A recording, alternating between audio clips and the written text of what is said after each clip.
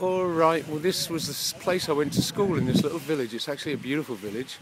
And this up here was this little store up there. And some guys are working on it right now. It's becoming a private property. Down the road here, the little lane, there's a church at the end. And this is a beautiful village. You can see. Here, look, there's some workers here, look. They're Skyping again. And I used to live up there, I'll show you there. But this is the other pub in the village. It's called the Bell. See that sign there? It's a beautiful village, Lower Heyford. It was a horrible place to go to school, I will tell you. Anyway, I'll move on. That was my classroom in there. Now these guys, you see, oh, there's the dreaded mixer. You'd be dogging in the sand. And that was my little sister's classroom. This was my classroom. This used to be the playground. I guess some rich people have bought it now. And this was the field we would play in back here. And this is the little lane down to the church. Walking down toward the church. Now they used to have this harvest festival. Do you know what? I can't even remember if they ever let me in here because I was Catholic, like, you know. But anyway, I'm going to go and have a peekie. And you see, when I was young, when I lived here in this little village, you used to be able to cut through this place up there. That's now private property, and you used to be able to go to my house on the other side. And now the guy tells me they'd moved the footpath to here, so it's a public footpath. You can walk all over this country in a public footpath. So I'm going to see it's that sort of gate there like that, you know, so the cows can't come the other way. See, and you can't really tell here, but these are the houses. You have money to live here. These houses are worth a lot of money. They've driven out all the working class, which would have been people that work for the American Air Base or farm labourers.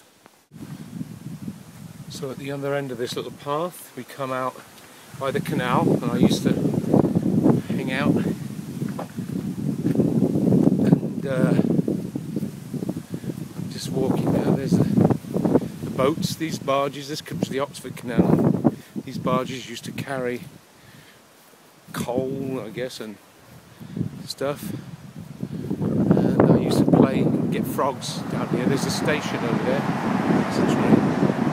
Used to play, and this big tree, if it's still here, there's another place. See, it's at the back of somebody's house.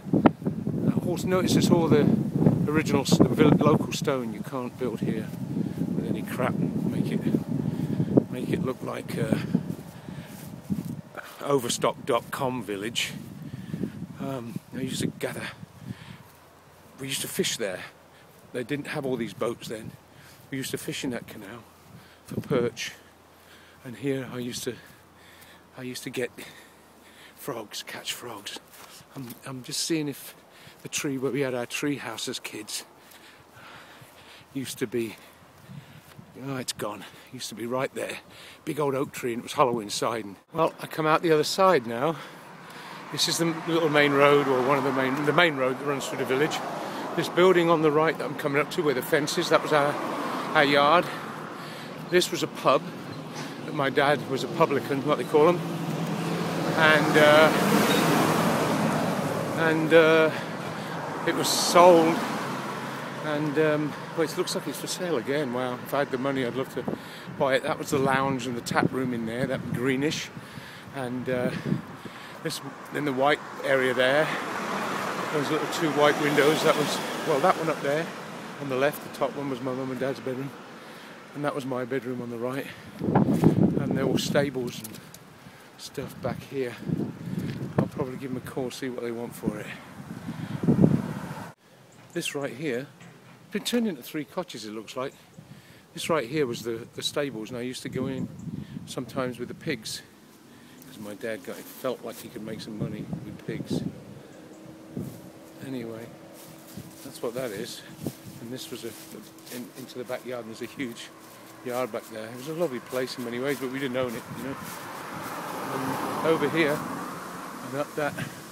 See that shed up there? I used to milk cows up there, or sometimes help the farmer milk the cows and go across these fields, play. just in case I haven't been paying enough attention to it, you see that's a thatched roof up there, got wire over it. And this is the old bakery, and it was a Saturday job I used to have. I think the first job I had. This place here. It used to be the baker, and I'd come round here about 4:30 in the morning on a Saturday, and I'd go out with him on a, there it says, look, it says here the old bakehouse. Let me see, there it is. Mr. Wallman, the old bakehouse, that was his name, Mr. Wallman. Anyway, I'm going to just walk down this place here, this street goes down to the canal when I used to play on the drawbridge. Two older ladies lived in here. Look at these places, and you'd have to have a lot of money to buy these places. Two old ladies lived here, and they used to take me to concerts in Oxford. Took a liking to me, and I just met a guy who's apparently an actor and the chair of the music in Oxford University or something. He had a chat with me. Anyway, that's some sort of chapel it was. Here we come down to the drawbridge, and what we used to do with this drawbridge was pull it up when people were on the other side. Of course, it's not that big and high, so it's not like you can't jump up and grab a hold of it, and make sure you let go when you come down. And this is it here, you see, and the canal runs, there's the boats again, just a different part. Hello doggy, that's that way, and that way, that goes to Upper Heyford, and there's the old mill here. That's it, and there's a gentleman with his dog. Hi, do you live here? No. Oh, okay, son. There's the drawbridge. Okay, this is where we used to come to swim and catch crayfish, or crawdads as we call them back home, and cows with calves. We used to catch crayfish in here. This is the River Cherwell. Some swans. Train over there. So this goes into the old mill. See the river? Goes in there into the old mill. I'm going to walk in here. I don't think it's private property, is it? Hold on. Used to fish. That's all the back of the mill.